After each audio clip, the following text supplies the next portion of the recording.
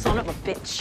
Where'd you find a steering wheel? I didn't. I had a Frisbee in the trunk and I taped it on. That's right, I MacGyvered the donk out of this thing and it worked flawlessly. Actually, I hit a ton of stuff on the way over here. It was awful. Of course you did. Yeah. Amy? What up, bro? I need you to climb back on that strongness ladder, and I need you to climb pretty high. How high? Remember that time we went to the deli for cold cuts and the ticket machine was broken, so you found out what time everyone arrived and made them get in a single file line from earliest to latest? Yeah. Higher. Copy that. You might want to stand back for this, sir. It can get pretty intense. All right, you mooks. Our union health plan has 100% reimbursement for out-of-state ambulance rides. Scully will fake a medical emergency. Don't need to fake it. Always having at least one. Great. You call an ambulance and have it take us here to Monroe, Louisiana. The ambulance can drive 25 miles over the posted speed limit, so we'll get there by 9 p.m. There's a small airport there, mostly servicing crop dusters. Of course, they can't take passengers, but thanks to a loophole in HR 377551, police officers are allowed to commandeer any plane in the interest of national security. The crop duster will land at an airstrip outside of Finksburg, Maryland. We take a cab to Baltimore, jump on the 6:40 a.m. train to New York, arriving at 9:26. Kevin will meet us at Penn Station with a fresh captain's uniform. From there, it's a 29-minute cab ride to One Police Plaza. You change on the way, and we should get to your meeting with 5 minutes to spare. Stop clapping, you idiots! We gotta move, move, move! I love her. No sleep till Brooklyn! No sleep till Brooklyn! Welcome to the Boyle bus. Why are we getting this whack ride? Charles refuses to accept what close friends we are. He thinks you're trying to escape and that your crew's on the lookout for the Trans Am, so he insisted we switch into his weird family bus. That's ridiculous. Isn't it? It doesn't matter what vehicle we're in. That's what I said. I'm gonna escape from you either way. Exactly. Wait, what was that? I still don't understand. What do you mean you're escaping? Sorry, bro. Plan's already in motion. Trudy came to you. You took the bait. Come on. If you were really trying to escape, why would you tell me? Honestly, I didn't like lying to you. You're a good friend. Well, if I'm such a good friend, why are you trying to escape from me? I'm not trying to escape from you. I'm trying to escape from prison. Let me ask you this. Do you know why I stole that car? Because you love doing crimes? That's me directly quoting your catchphrase. First of all, my catchphrase is slurp, slurp. You've never once said that. I say it constantly. Second of all, me loving crime is classic empty bravado. The truth is, I was arrested when I was 22 for something stupid. When I got out, nobody would hire me because I had a criminal record.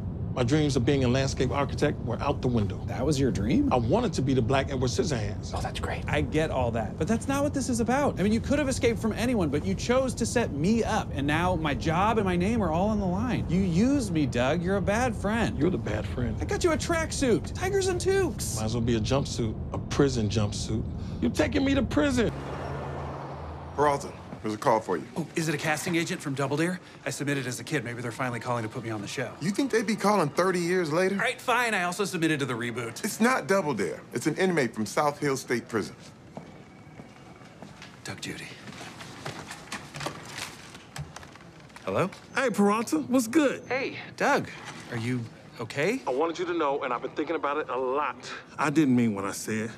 I'm glad I met you. Sure, it ended badly, but we had some good times along the way, too. We went on a cruise together. We flew on Mark Cuban's jet. We ate at a restaurant next to Gail from Top Chef. Yeah, and then you got so mad at her about Last Chance Kitchen. I wasn't mad. I just think it's insane that they make you go online to watch it. The point is, I wouldn't trade those moments for anything. I'm choosing to focus on the journey. Wait a minute. What language is that? I don't know. Maybe Dutch. There's a lot of that in here. You know how active the Dutch mafia is in Jersey. Judy. Okay, fine. Surprise! I'm in Amsterdam. I escaped from prison. My wife and I are living a life here now. Amsterdam is great. Jake, they got universal health care, legalized marijuana, and the workers are treated so much better. But you know what the best part is? That you're a free man again. No, stroopwafels. They're like these wafer cookies with caramel in between. Oh, yeah, I think I've seen those at Trader Joe's. Well, look, I guess I'm happy that you're happy. Well, I owe it all to you. What do you mean? I think you know what I mean. Nope. No idea. Really? Because after we hugged goodbye, I noticed your pen was in my pocket. Oh, that's weird. It was? Uh-huh. And then I used it to mind freak myself out of my cuffs and then out of jail. Well, then I guess it's certainly lucky that it ended up in your pocket. I wonder how it got there. Yeah, well, I guess we'll never know. Well, however it got there, I'm glad it did. I love you, Peralta. Love you too, Judy. Tigers and Toques! Tigers and Toques. I know how to solve this. We just have to find out which football player had third period with Brandon Bliss. We need his class schedule. Yeah, but where are we gonna find that? In the coolest room in the school. Good Lord! You could have just picked the lock. I know, I'm sorry. I'm just so amped up about admin.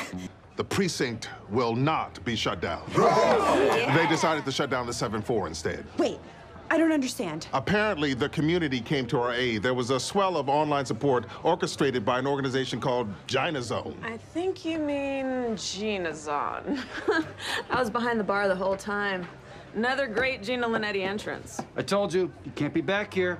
And I told you, I already am. What did you do? I was live streaming a prank when Captain Holt made his big speech about how you did the right thing for the city. I guess people were moved. They were like, what can we do to help? And I said, call the commissioner's office. The G-Hive is real. I can't believe you did it. Gina, you're a legend. To the 9-9. 9-9! Yo, just drink! Simeon! Detective Peralta has made a caller in the jewelry store heist. Way to go, Jakey. That's okay. No, he didn't get sufficient evidence to make it stick. So we have the next 48 hours to fix his mistake. What evidence did you have when you arrested this guy? Some pretty ironclad stuff. Dustin, it's been a while. Mind if I ask you a few questions? Well, well, well. If it isn't Jake Peralta. That's it, you're under arrest. Case closed.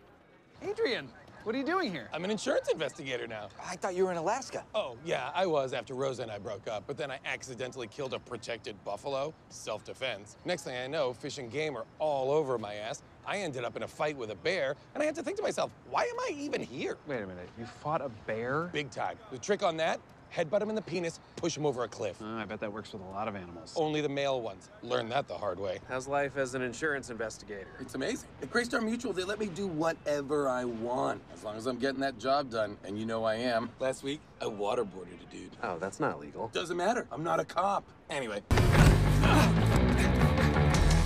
Gina! Hey, ho, ho, ho, ho! Hey!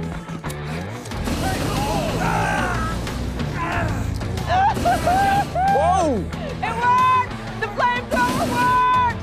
Yeah, Gina, no! Gina, no! Somebody take her down! Scully, Hey, Jake. you've been alive forever. How'd you used to cure hangovers? Oh, I didn't drink.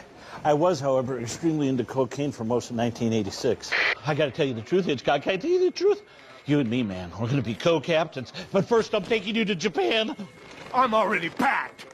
I had 3 heart attacks that year and declared bankruptcy.